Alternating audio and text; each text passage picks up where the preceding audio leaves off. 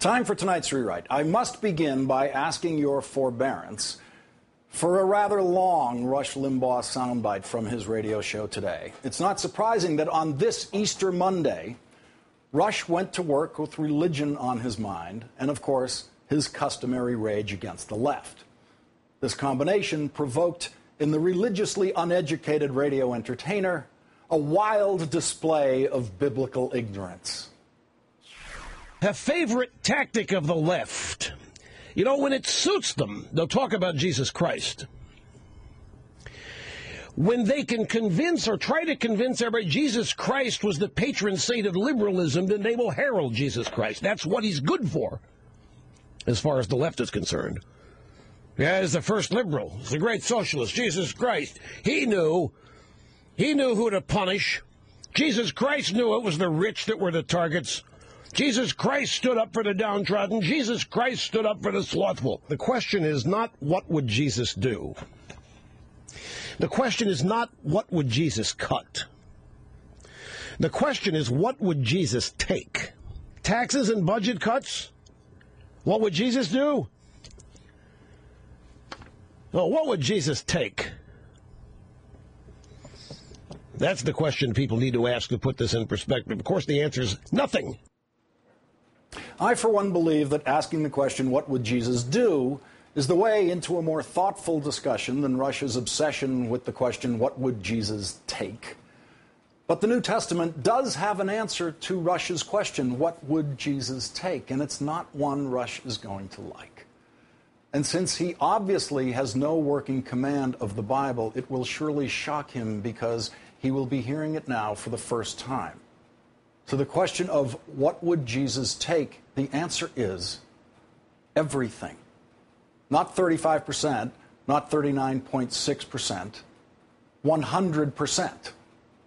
In the New Testament's Gospel of St. Mark, a man approaches Jesus and asks him, "What shall I do to inherit eternal life?"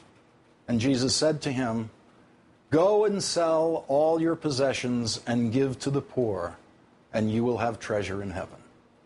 Now, I suppose you could interpret that as go and sell all of your possessions and give some of the proceeds to the poor.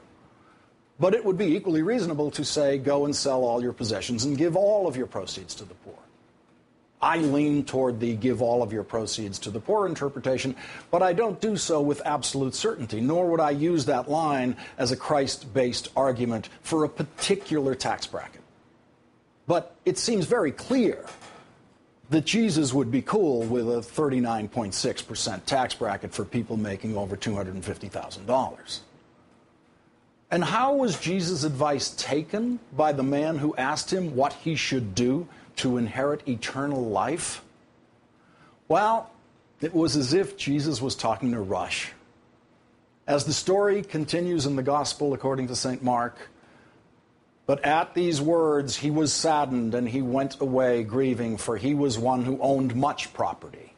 And Jesus, looking around, said to his disciples, "How hard it will be for those who are wealthy to enter the kingdom of God.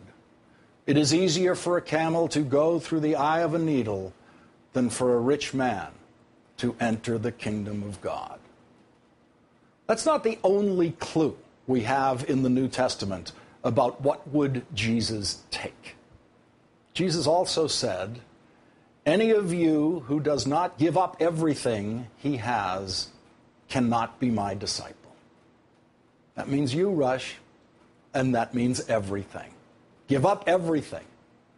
Those are the words of Jesus Christ. Give up everything. You can be a radio talk show host, and you can make your $50 million a year, but you cannot do that and be a disciple of Christ if you keep all of your $50 million a year. While Jesus may not have specified specific tax brackets, he was the first recorded advocate of a progressive income tax.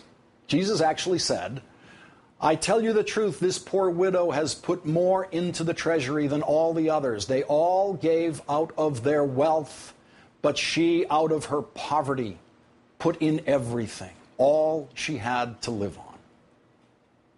What would Jesus take? Obviously, he would take from each according to their ability to pay. That is the clear Christian philosophical basis of a progressive income tax. 10% on low incomes, 35% on high incomes is the current structure. And if it were up to me, much, much higher percentages on even higher incomes. Now, in holy books, as long as the Bible, it is common to find conflicting citations, a quote here to make one point, and then a quote there to make the opposite point. Now, Rush, I know you didn't bother to do any Bible reading before your silly "what would Jesus take" outburst. And I now invite you and your staff to take as long as you want to try to find a passage anywhere of Jesus sympathizing with rich people for having paid too much taxes, or for having been too generous, or for having been forced by anyone, by the state, by Caesar, by anyone, forced to be too generous. Take your time. I'm here every night. I'm ready to respond whenever you come up with anything, a word, anything that you think Jesus said that in any way suggests there is such a thing as an overburdened rich person, overburdened by societal obligation, overburdened by obligation to neighbor, the very neighbor that Jesus instructs the rich person to love. When the Son of Man shall come in his glory, all the holy angels with him, then shall he sit upon the throne of his glory. And before him shall be gathered all nations, and he shall separate them one from another, as a shepherd divideth his sheep from the goats. Then shall the King say unto them on his right hand, Come, you blessed of my Father, inherit the kingdom prepared for you from the foundation of the world. For I was hungry, and you gave me meat. I was thirsty, and you gave me drink. I was a stranger, and you took me in. Naked, and you clothed me. I was sick, and you visited me. I was in prison, and you came unto me. Then shall the righteous answer him, saying, Lord, when did we see you hungry and fed you, or thirsty and gave you drink? When did we see you a stranger and take you in, or naked and clothed you? And when did we see you sick or in prison and came unto you? And the King shall answer and say unto them, Verily I say unto you, inasmuch as you have done it unto one of the least of my brethren, you have done it unto me. Then shall he say also unto them on the left hand, Depart from me, you cursed ones, into everlasting fire prepared for the devil and his angels. For I was hungry, and you gave me no meat. I was thirsty, and you gave me no drink. I was a stranger, and you did not take me in. Naked, and did not clothe me. Sick, and in prison, and you did not visit me. Then shall they also answer him, saying, Lord, when did we see you hungry or thirsty or a stranger or naked or sick or in prison, and did not minister unto you? Then shall he answer them, saying, Verily I say unto you, inasmuch as you did not do it for one of the least of these, you did not do it for me. And these will go away into eternal punishment, but the righteous into eternal life. Rush, Jesus Christ's instructions to you could not be more specific. You can follow Christ's path to righteousness, or you can follow the path of the damned. The choice is yours.